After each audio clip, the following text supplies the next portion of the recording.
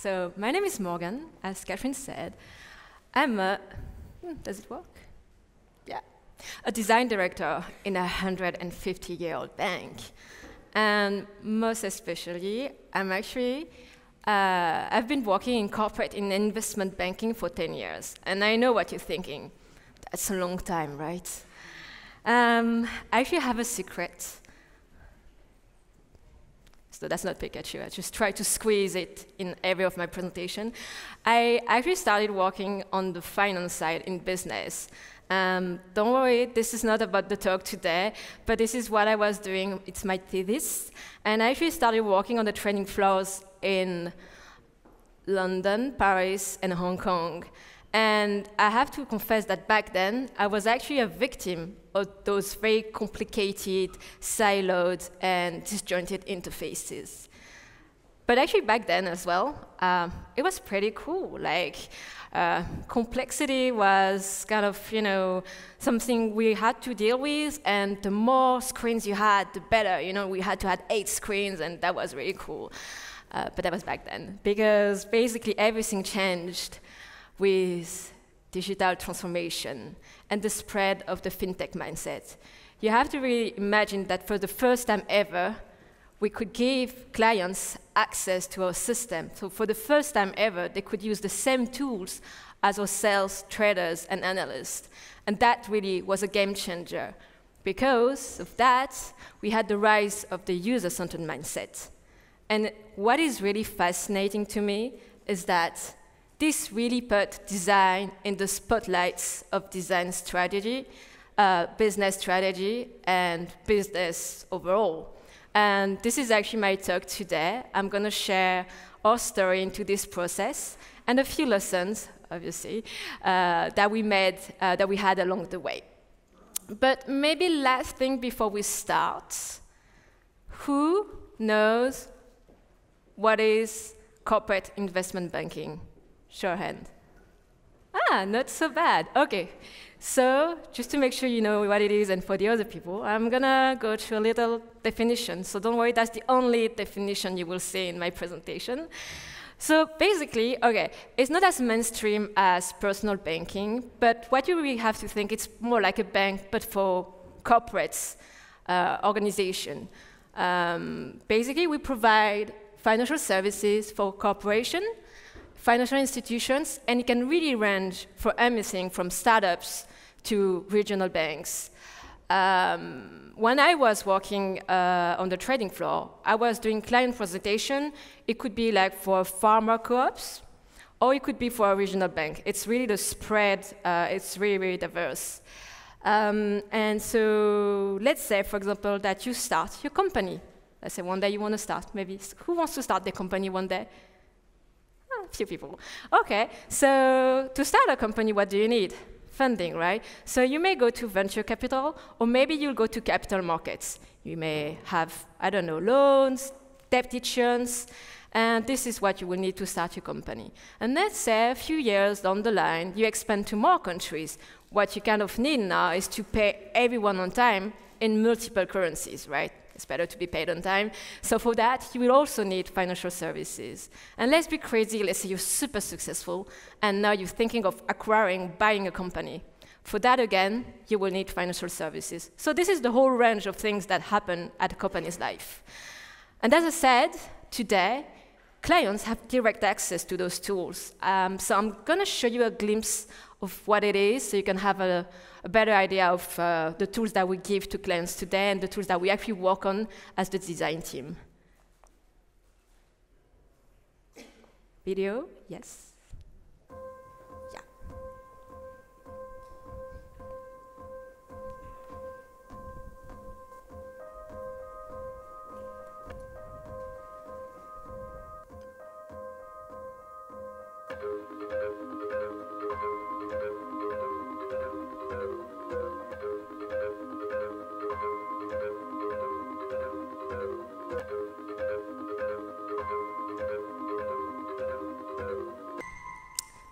OK, so how did we get there? As I said before, I've been in this industry for 10 years, so let's do a 10-year challenge. Do you remember that thing? that happened at the beginning of the year. Who did it? Not me, no, me neither. I'm sure you know, but basically at the beginning of the year, there was this trend on social media and everyone was posting pictures of themselves 10 years apart. So I propose to do the same thing to see how life has changed in 10 years. So do you realize that 10 years ago, the average smartphone wasn't smart at all? I mean, we had Snake on Nokia. And obviously today, I'm not even sure what that thing is anymore, but I definitely spend more time on Mario Kart than coding people. Also, I don't know if you know, but Netflix was around 10 years ago, but they were actually doing rental by mail. And when I say mail, it's physical mail. They were like sending you DVDs, and they were praised for that. Obviously today, everything is streaming. And, well, 10 years ago, we were already spending a lot of time in front of a screen, and that is just increasing. So I think that's the stats for the United States, but I'm pretty sure it's kind of the same. And you know what? A lot of those hours this time is actually, I mean, if you're working like me, spent in front of a screen at work. And when you look at what is happening at work, 10 years ago, we had maybe something like that. And well, in a lot of business-to-business and business-to-employee industries, it feels like nothing really changed. Do you relate? Yeah. Yeah, it feels like, something forgot to happen in this space. And if you're like a new joiner, like obviously you will love the first time. And if you thought, okay, now you have to use this, you will cry a little bit. And then, when you realize you have like multiple tools that are all like this, you will just be overwhelmed. And definitely me, 10 years ago, when I first joined finance, that was my reaction. And, well, so this is me 10 years ago. But don't get me wrong, because 10 years ago, technology was already there. Like, you need technology to build systems that can engineer products worldwide. But the thing is, there was a difference is that as a user, nobody really cared for you. What I mean by that is you had to go through a lot of training to use those tools, basically all of this. So if you have those sticking around, that's probably a consequences of that. And it took me a long time to realize that the reason why the screens were so complicated was not because of business. It's just because nobody really take care or to understand, to design them for the user, and even less for the client. The screens, I would say, were designed around the IT system and the processes, not with the user in mind. So I'm going to do a little drawing so you can get the experience that I was having 10 years ago as a trainee. And obviously that works for finance, but I think it works for a lot of industries such as healthcare, education, construction, etc. So here's the client, Mr. Client. He has a request. It will go to someone, like a banker.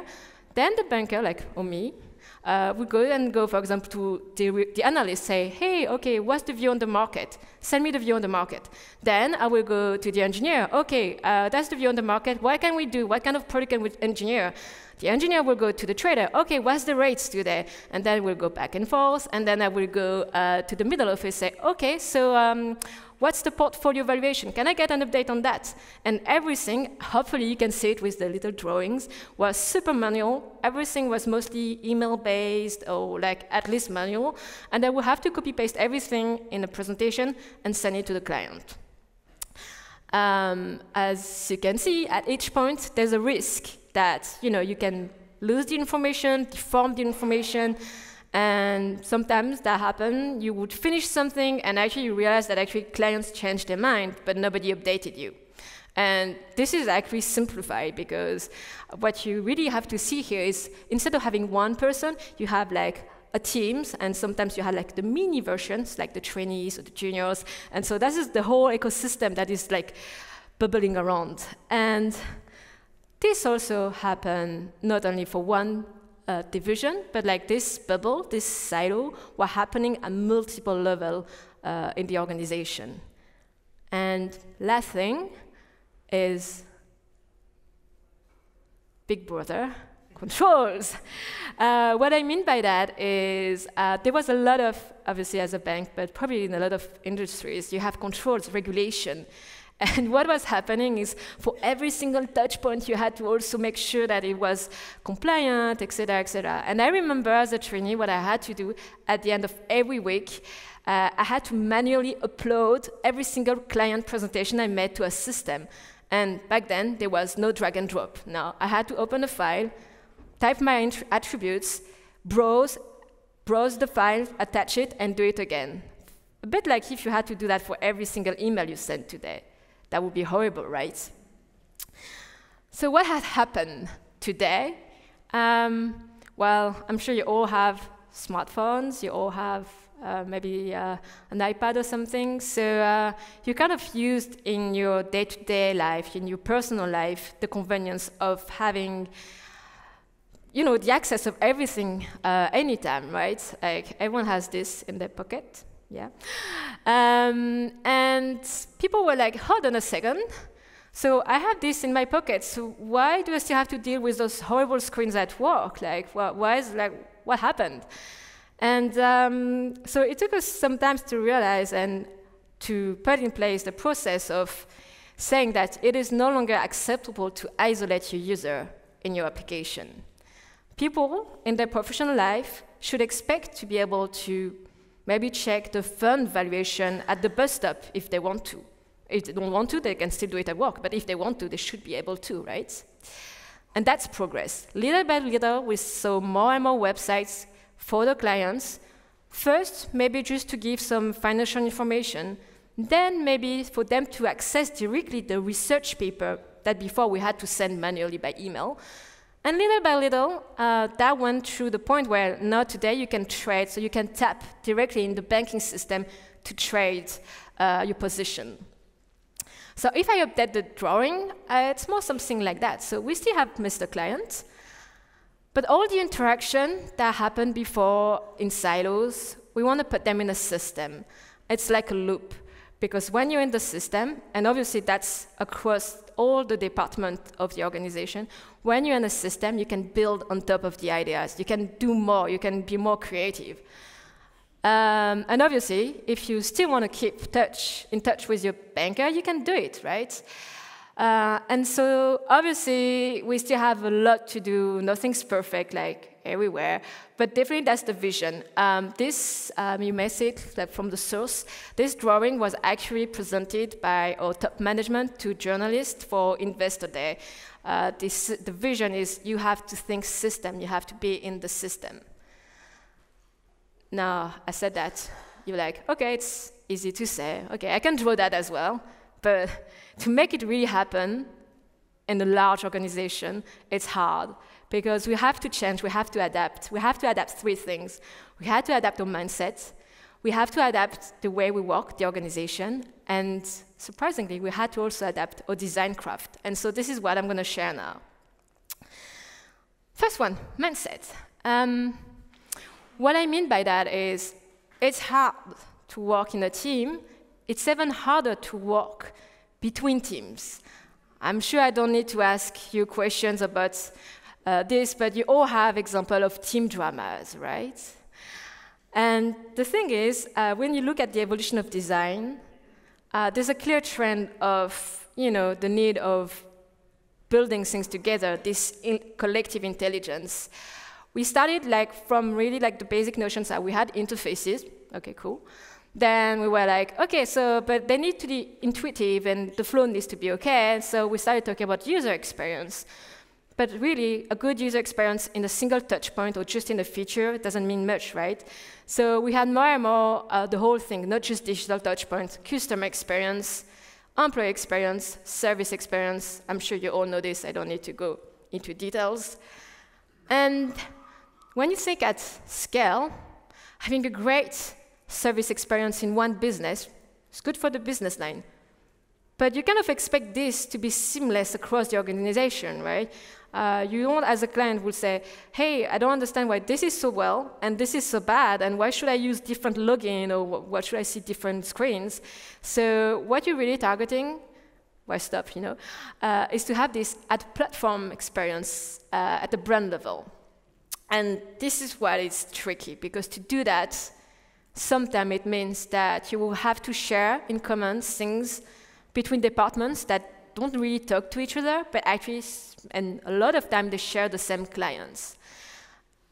To give you an example, if you think about Nike, today in Nike, it's a system. So you can customize your shoes on the app, get the shoes in the shop, log your shoes into the running application, and then they get your data of your running stuff to improve the product. So this is an example of loop and ecosystem.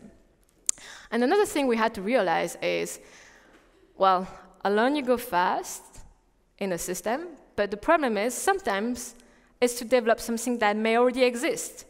Or maybe sometimes you're actually doing something that makes sense locally at your level, but doesn't make sense at a system level. You can think about, single sign-on, you can think about the design system, all this. And one day we had one product owner who told me, oh, wow, it's nice not to reinvent the wheel this time. And I was like, OK. And it's true that on his project, we reused a lot of the components from the system, things that already existed, things that people in other part of the organization were working on. And this is this little shift of mindset that is really, really happening. And what we have today, and at least for all platforms called HG Markets, is everyone has the same single sign-on. I know it seems a no-brainer, right? I mean, you expect that. But you really have to think that this is really the first step, because when you have a single sign-on, there's the first steps of trust. Because as a division or project, you accept that all the people are taking care of your user login and identity. So that's really the first step of trust.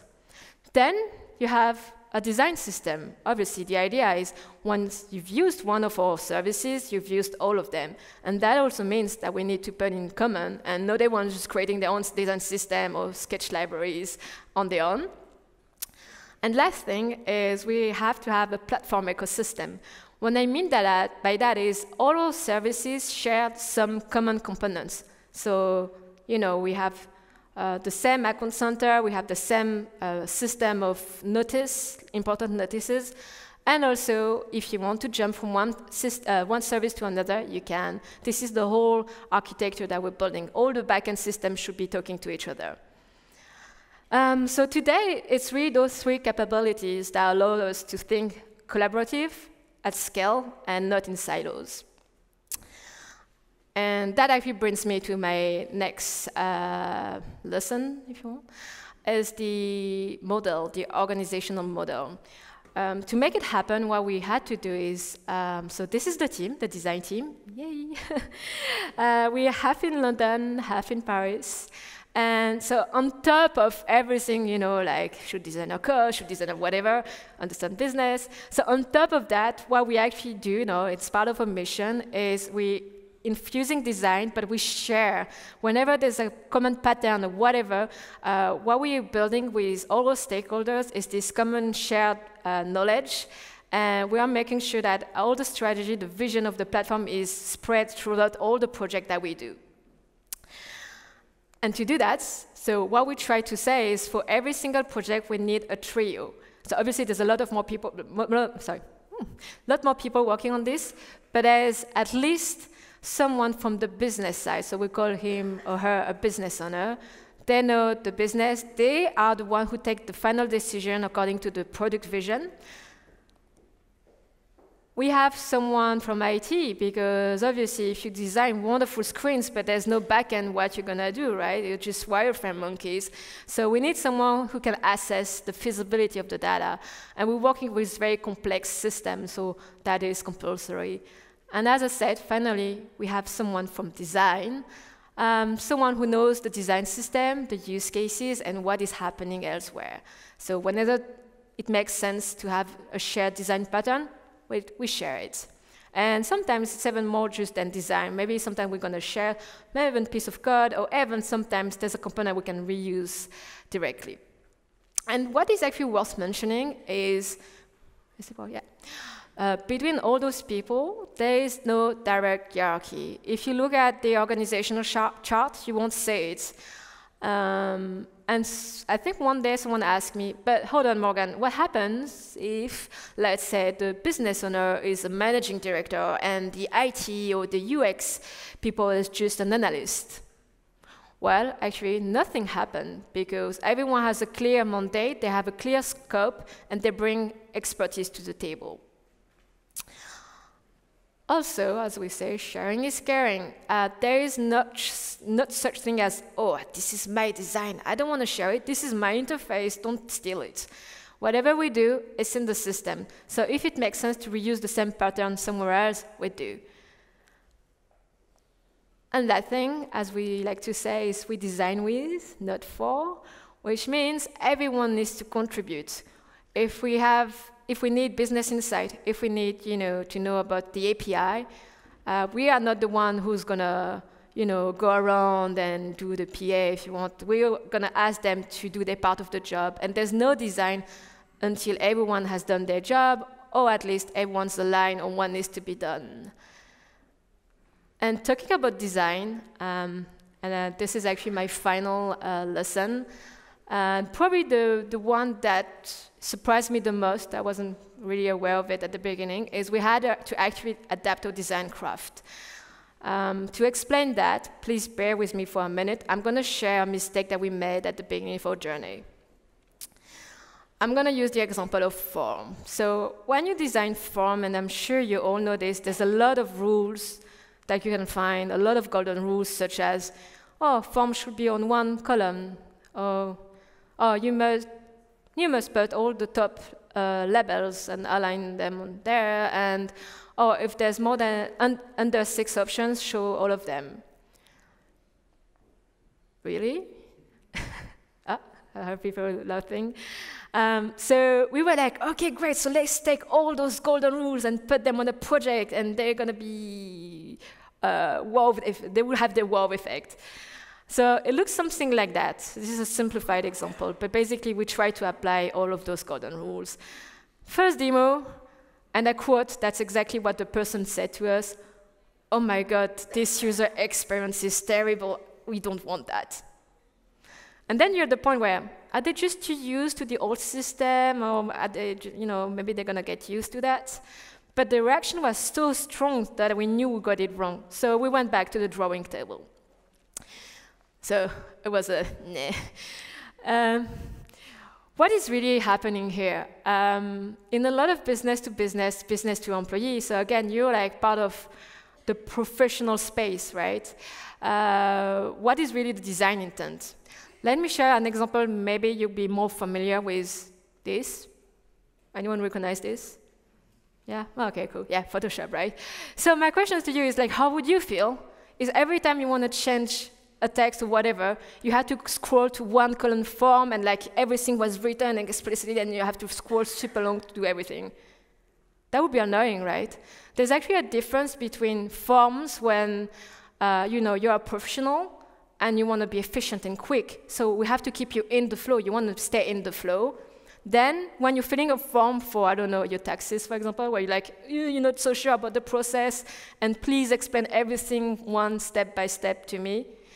So first, really, that was the example to say that today we have actually those kind of screens, and they make sense because in the context of the user, this is a tool that is actually used by our traders, sales, and we give to financially sophisticated clients. For them, in the context of their daily work, they need to be able to screen. So those are different currency pairs. So they have to screen the market. They have to see all those currency pairs. And also, in the context of their day-to-day work, what is most important is actually the last digit. And as you can see here, the last digit is bigger because that's what they care about. And this is to say that complexity, there's a need for complexity. We can't oversimplify everything. But now you're telling me, you may think, okay, but what happens if you're not so sophisticated, if you just you have like a simple need? that happens, right? And we know that clients with simpler need, who are maybe working in small or medium corporates, they would be afraid of this. Actually, they said that to us. They're afraid of this kind of screens because it's so complicated. They feel they're going to make a mistake. So in our system, so in our platform, SG Market platform, we also have a simpler version of this, which is basically step by step. You can't get it wrong. There's just one side. You can't trade the other way. Everything is clearly laid out for you. And this is what we give to people who have less sophisticated need in terms of foreign exchange. And as of today, we keep this example for all our new journal to explain that there is no absolute good user experience. Because really, what you need to care about, and the reality is design is driven by intent. So it's by a purpose. And really what defines a good practice or golden rule is really dictated by your user context. All right, I'm almost there, wrapping up. Change can happen in large and traditional organizations. So if you're working in one of them, keep pushing. Also, we have to embrace complexity. As you have seen with the last two screens I've shown you, we have from very simple needs to very complex needs, and this is the whole range of design challenge that we have today. I guess it's also one of the things that makes it interesting for us to design for. And I think if you really want to think about system, well, you can't hide away from this. You have to work on mindsets, you have to work on the organizational model, and you also have to work on design craft, maybe. On this note, I hope that it was very, I did share some lessons. I hope you find it interesting. For sure, I'll be hanging around, so if you want to talk more about it. If you want to read us, we have a Medium, like a lot of companies. So, is it working? Yeah. So we share about our everyday life. We also share about the things that I covered a bit in this talk. And we also share about our projects, such as the design system. Thank you so much for your attention. Thank you.